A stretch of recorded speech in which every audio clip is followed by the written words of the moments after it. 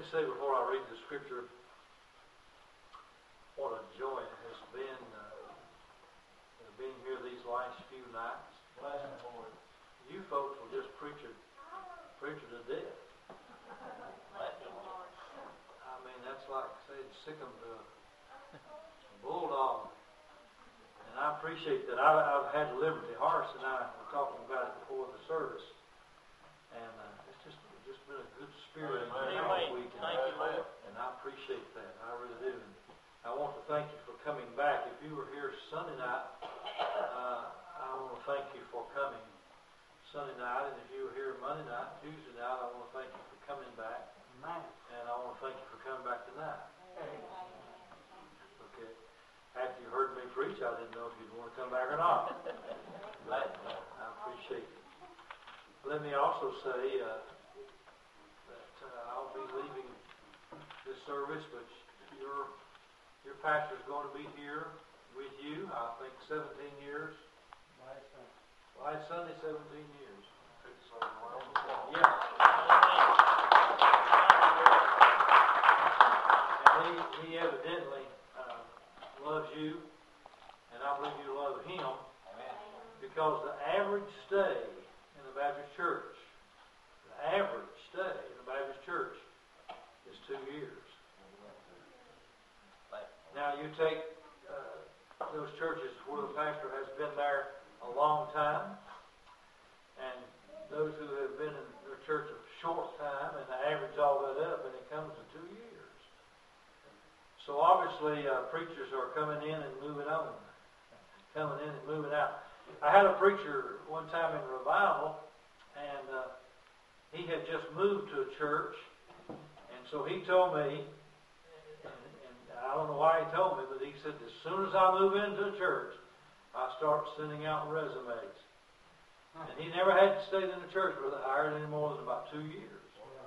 And I don't know why in the world, man, won't do that. You can't even get to know your folks in that short period of time.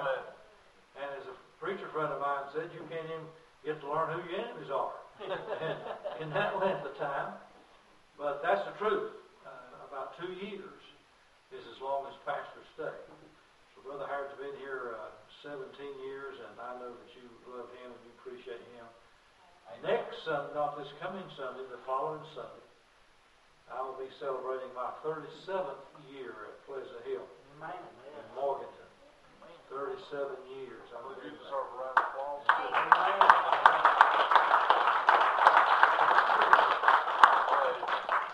I say this, and my wife gets mad at me every time. People say, how in the world did you stay in that church that long? And I said, I couldn't find another job. Couldn't find another church. Nobody else wanted me. But I'm going to tell you this, I've loved every minute of it. Amen. 37 years I have loved every minute of it. I really have. Matter of fact, I've loved it so much I hate to retire. Amen. I don't know when that's going to happen. I'm 72 years old, and I think, man, it's time for me to hang it up and kind of loaf a little bit. You're young, but I'll stay in the Lord. But you support this man of God. Amen. And you have, and I'm just encouraging you to continue doing that. 17 more years, you'll be 97, won't you? Yeah, about 5th September, I'll be 74. You're a young man. I'm older than you are. But let me ask you to pray for me, and I'll pray for you. Amen. We'll pray for each other. Amen. You just keep hanging in there. Just keep doing what you're doing, and the Lord will bless you. Amen. God will bless you in a mighty way. I told you a little bit last night about my adopted son, Jamie. Jamie, stand. Jamie's with me tonight.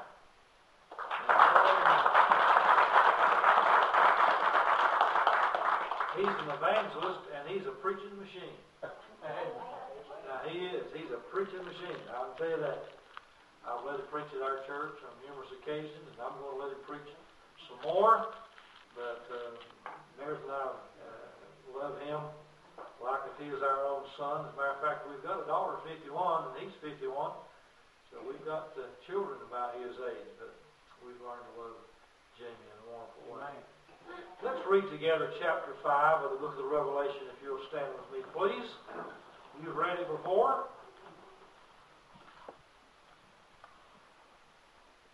John is on the Isle of Patmos, as you know. He's been banished there for preaching the Word of God and for sharing his testimony with folks, and so they banished him there to die.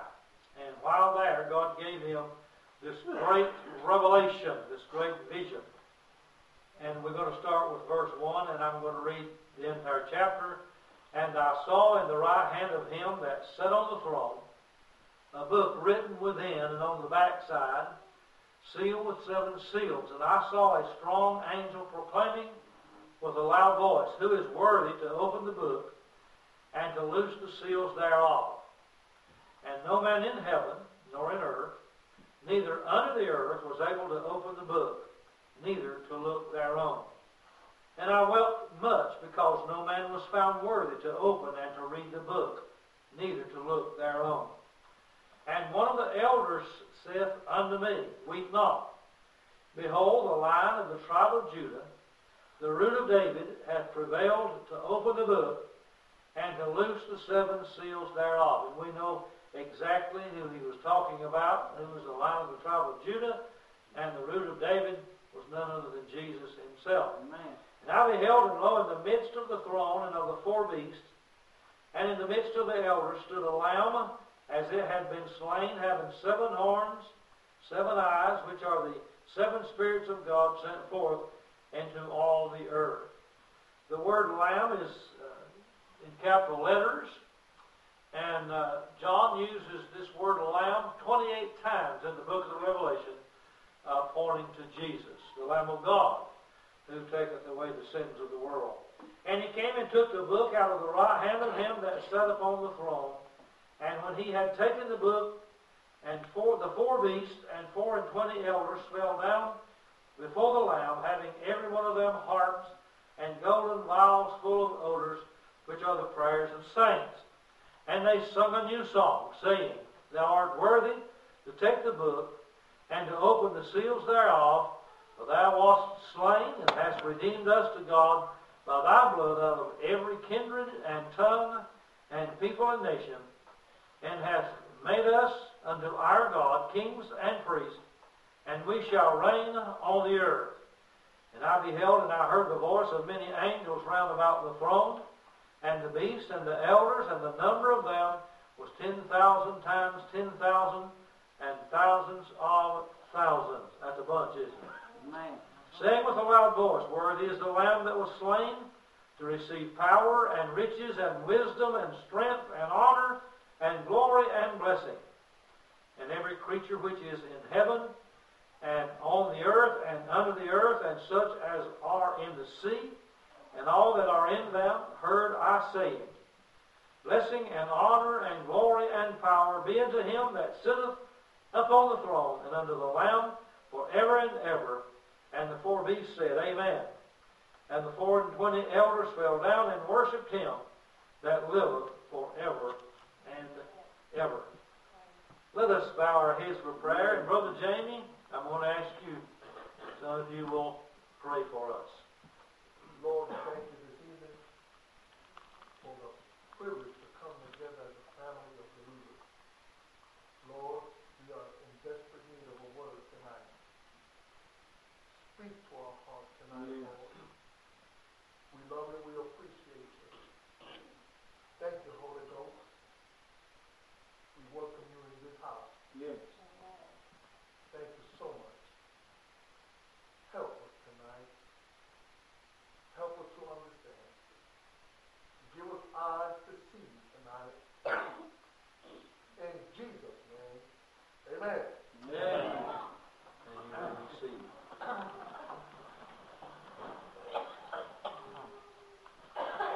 going to change gears on you again tonight. I've done that several times, having to change gears on you. I'm going to do something different. I don't know if you've ever experienced what I'm going to do tonight or not. I've only done this a couple of other times, and all the years I've been preaching. But I was awake this morning about 3 o'clock. I have to be up a lot during the night. And it was around about 3 o'clock. I don't remember exactly. It doesn't really matter. And the Lord inspired me to do this once again. Man. And so I'm going to do it. And I hope it'll be a blessing to you. I'm going to start off on a sad note. And then we're going to end up in heaven.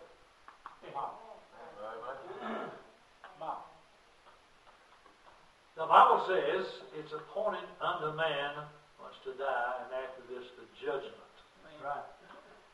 I talked to you just a little bit, I think last night or night before last, about bereavement. How that sometimes our hearts get broken when we lose our loved ones. And you'd be surprised at the number of people that don't want to talk about death. Amen. It's just a subject that we don't like to think about. To be honest with you, I don't like to think about dying. And I ask this question often of people, and it's almost like it's a shock to them, and they don't want to talk about it. And I'll say to them, have you ever thought about dying? And a lot of people will say to me, absolutely not.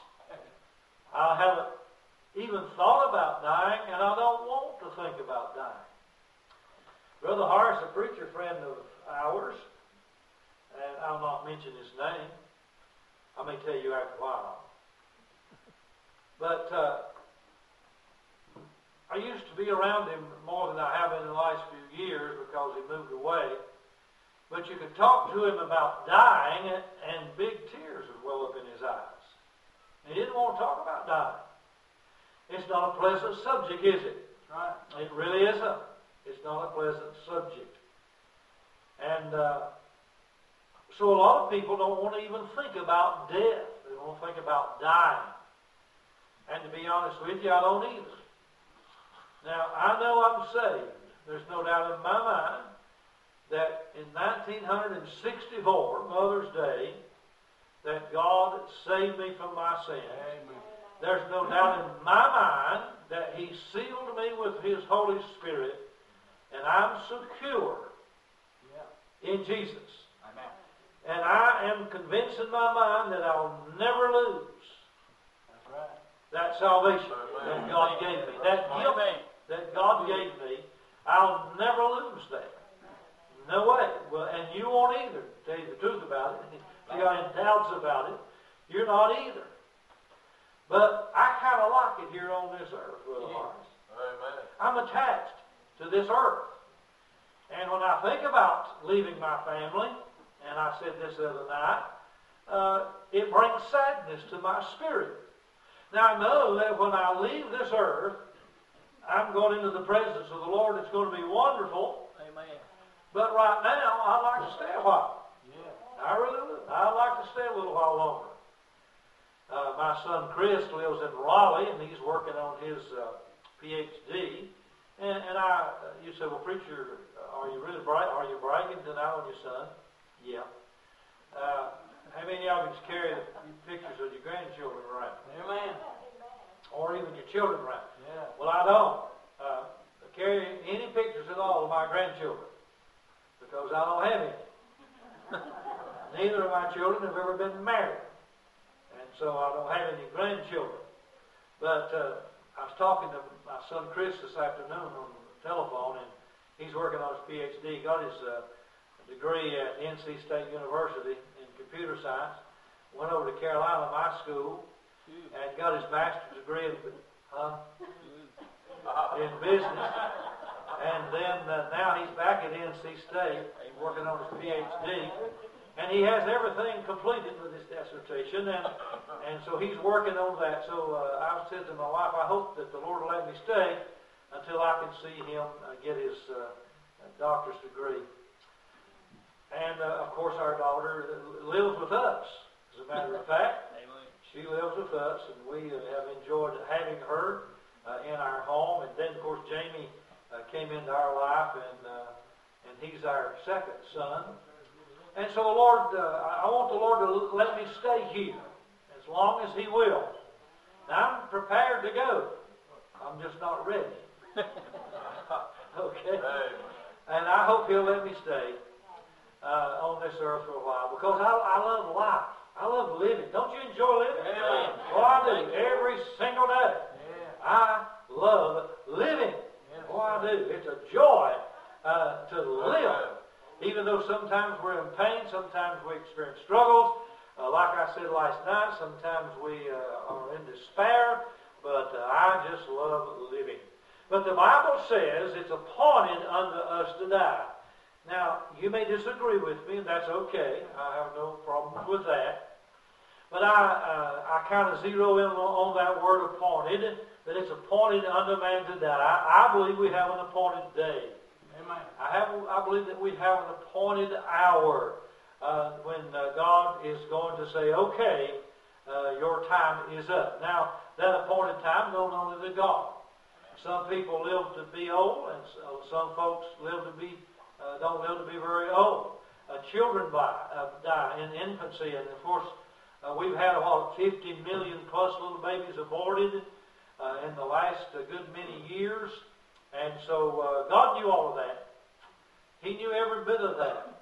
But it's appointed unto us to die, and we're going to die. You're going to die. Amen. God may let you live to be an older age, and He may not let you live much longer if you're a young person. The one thing I've noticed as I look at the obituaries practically every day is that young folk die just like old folk die. Right. And so the Bible says it's appointed unto man once to die, and after this, the judgment. So I want to just impress upon your mind, and maybe we don't have anyone in this building tonight who has it in their mind that, hey, I haven't even thought about dying. And I don't want to think about dying. I don't want to talk about dying. You know what I say to people when they say, well, no, I don't think about dying? I said, you ought to. Amen. You need to think about dying, especially if you're not right with God. Amen. Especially if you've never been saved, you need to really think Amen. about dying, because we're not promised another day. We're not promised another hour. God holds our next heartbeat in His hand, and all He has to do is squeeze it. Right. That's it. I attended a funeral yesterday of a man who's 70 years old, and last Saturday, I believe it was last Saturday, he dropped dead with a sudden heart attack. So it's appointed unto man to die, and after this, the judgment. Right. But then I want to get you on our journey to heaven. The Bible says that as long as we're in this body, we are absent from the Lord. Amen. Now, I don't mean that in the sense that God is not with us. I talked to you one night about the filling of the Holy Spirit. When we got saved, He came in, and He lives within us now. And we know that we walk hand in hand with Jesus. Amen. Every single day we walk in the presence and the power of the God Almighty. We all know that. But the Apostle Paul says that to live in this body, we're absent from the Lord. But then he says, when we lay this body down, this old tent, this old tabernacle, when we leave this body, then we're going to be in the presence of the Lord. Amen. Now, I know that there are those who believe that when we die, and it is appointed unto man to die, that when we die, they will put us in the ground, they will bury us, or cremate us, whichever may be the case, and we'll be in a state of unconsciousness until the resurrection. A lot of folks believe that. But let me tell you again what the Bible says. To be absent from the body is to be present with the Lord. Amen. So first of all, understand, and I think you do, that we're all going to die unless Jesus comes for us in the rapture. Amen. But my message tonight is zeroed in on the fact that we're going to die, and the moment we die, we're going to go into the presence of the Lord. Amen. Now I wrote a little song I'm going to sing for you, and I'm going to use, I'm not going to sing it all, I'm going to use a biblical illustration of when our life breath leaves us. I've stood by the bedside of many, many people down through the years and watched them take their last breath. Watched them die. Many, many people I've seen them take their last breath. In the 7th chapter of the book of Acts, you know it by heart, a fellow by the name of Stephen, preaching the Word of God. He was a holy man of God. Amen. Had God all over him, full of the Holy Spirit. And the Bible says that he preached the Word, and it made people so angry that they wanted to kill him. Right. And not only did they want to kill him, they did kill him. Amen. And the Bible says while his life's blood was flowing out of his body because they'd stoned him, and while the blood was gushing from his body, wounds in his head and in his body, while he was dying, the Bible tells us in Acts chapter 7 that Stephen looked into heaven. Yes. And he saw Jesus standing at the right hand of God the Father. Amen. Now, I don't have, maybe Bible, Brother Horace, he's the one that's the student of the Scriptures, maybe to prove this. But I believe with all of my heart that when we take our last breath in this world, there will be either a band of angels or some angels who will carry us out of this world. Amen. When my daddy died many years ago, he was only 73 years of age, and I walked into the intensive care room at Caldwell Memorial Hospital just as my dad took his last breath. And his pastor was there with him. His name was Larry Winkler. And Larry Winkler looked over at me and he said, "Larry," and I never had thought about it before until he said it. He said, "If God would just pull this spiritual veil that's over our eyes back," he said, "I'll guarantee you we could see angels who were in this room ready for your dad to take his last breath to carry him out of here." Amen. And I never had thought about that before. But you talk about a blessing, when I got to thinking about that God will send an envoy. Yeah. And He will lead us. That envoy of angels will lead us out of this world. Right. Now, our family may not know anything about it, but I can tell you right now, when we take that last breath, those angels are going to take us out of here. And we used to sing that old song, "Oh, come, angel band, around me stand." Listen, Stephen saw Jesus standing at the right hand of God the Father, and I believe when he got his eyes on Jesus, those angels ushered him out of here. They ushered him out of here. And he went into the presence of God. Amen. When we come down to that Jordan, Go ahead, brother. in those last minutes when we take that last breath, and those angels are going to be ministering to us. Amen. Those angels are going to escort us out of here. Yeah. I like to think about it this way. We're going to head down to the Jordan. They're going to head down to the Jordan with us. Amen. And we're going to be in good hands. Those angels are going to lead us out of here. And we're going to go down to the Jordan. I used to sing this song. I don't know if I can sing it tonight or not, but I'm just going to sing a little bit of it. I won't have to cross Jordan alone. Amen. Let me tell you something. You're not going to have to die alone. Amen. You're not going to leave this world alone. You're not going to go into the presence of you. God alone. You're going to be escorted out of here. Amen.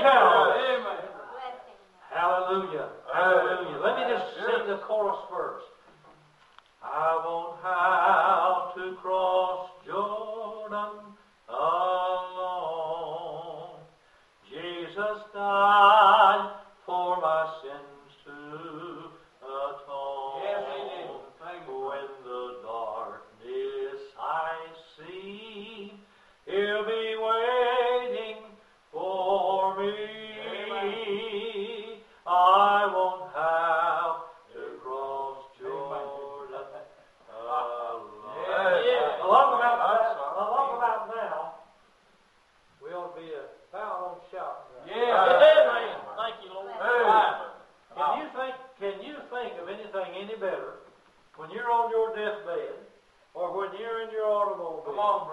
get killed in a car wreck, Yeah. or wherever it may be, that all of a sudden you're going to see Jesus. Amen. I believe that from the depths of my heart, Me too, Mr. Howard. Amen. That in that last moment, Yeah. we're going to see into heaven, and Amen. we're going to see Jesus Yes. standing at the right hand of Amen. God the Father. And then Yes, about sir. that time, oh, come, angel band, come, around me stand. We're headed out of here. Amen. Hey. They may carry our body. They may carry this old body in a box down over to the graveyard Come on, and brother. put it in the ground. But let me tell you something. We're going to be long gone. Amen. Yeah, that's right. Amen. Our family may grieve over us for a couple of days, and folks may gather into the church to pay respects to our life. But I'm going to tell you something. We're not going to be there. Amen. We're going to be Right. long gone. We are going to die. When we die, I believe that we're going to see Jesus, Amen. and we'll be ushered out of this world Amen. into His presence. Amen. John Yeah. painted us a beautiful word picture of what heaven's going to be like. Yes, it is. We're kind of quiet here. Come on.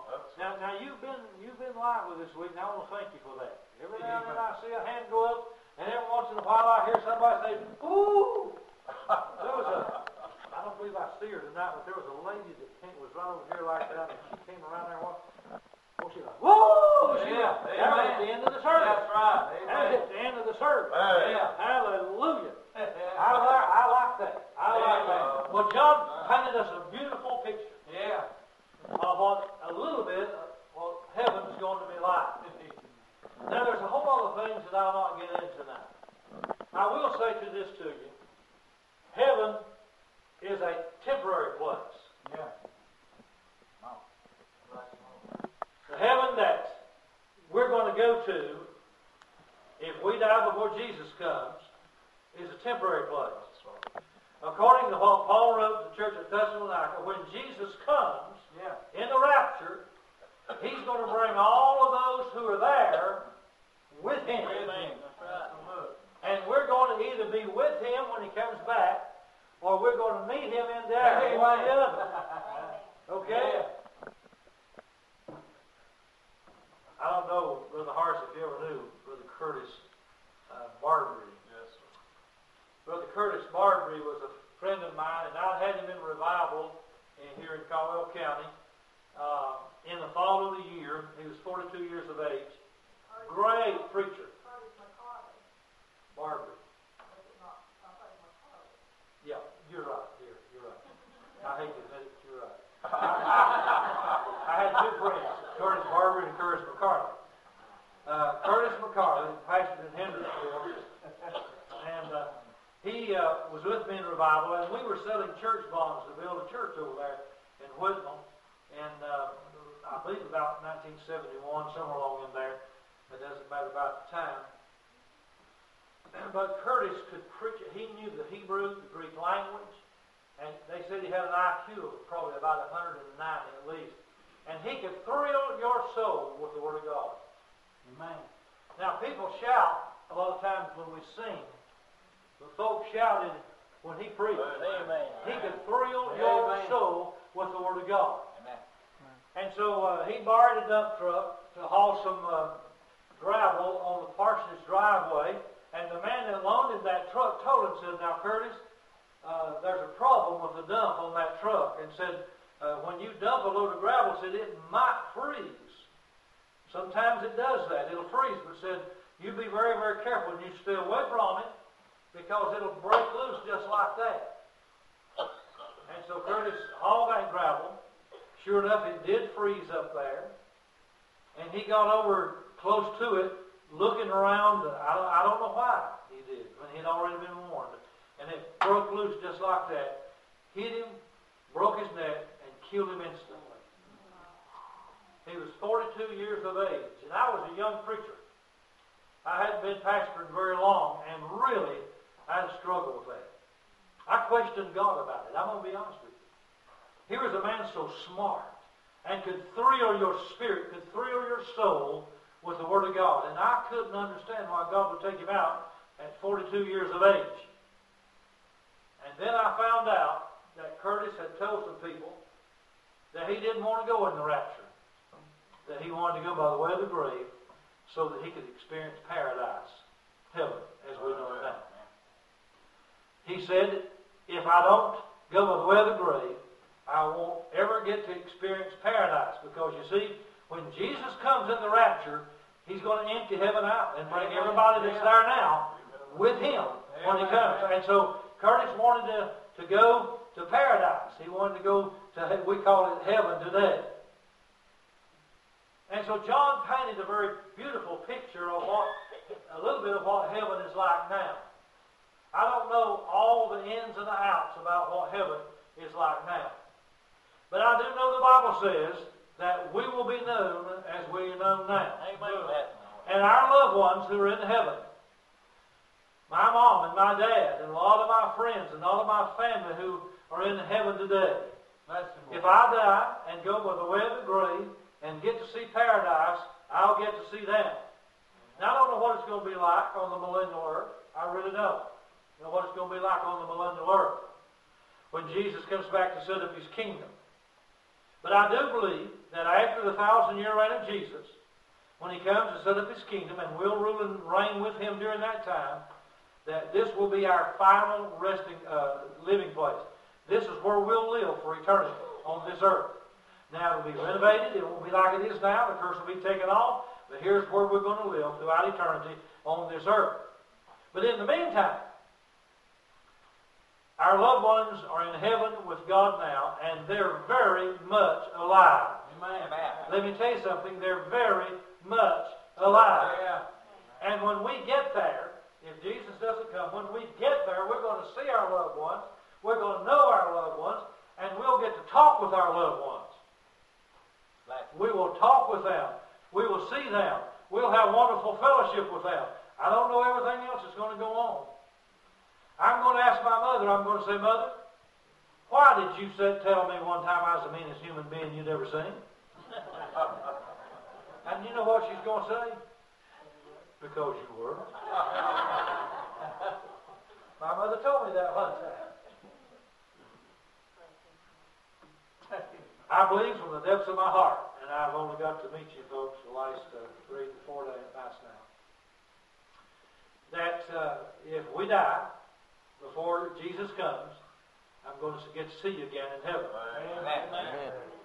And you folks come to church Sunday after Sunday after Sunday, and you fellowship with one another, you love one another, you pray together, you praise God together, and I think that you're going to see one another over in heaven. Amen. I think you're going to see your loved ones.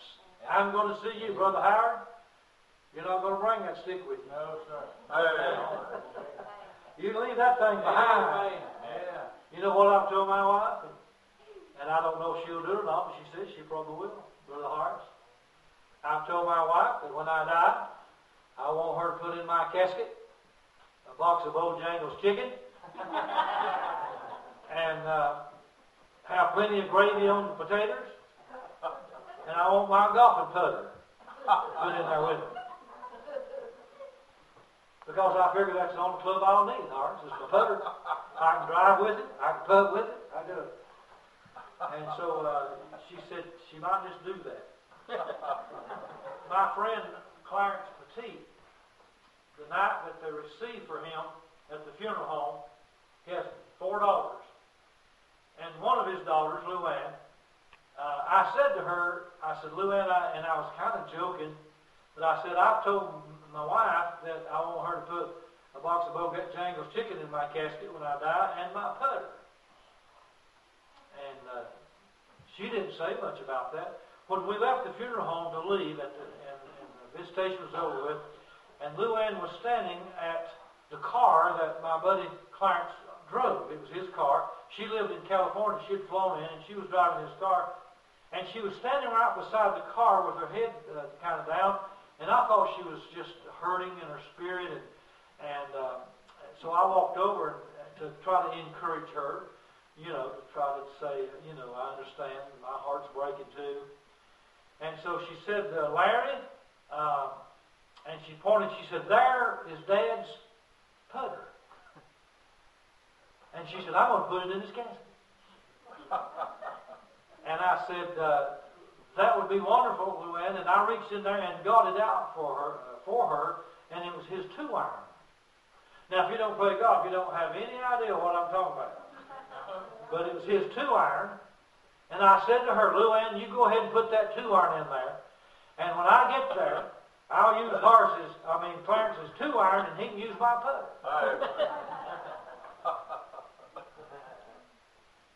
Now here's the part, and I'm bringing this thing to a close tonight. I didn't intend to preach very long tonight. We're going to die. I believe at the moment that spirit leaves that body, we're going to cast our eyes on Jesus. Yeah.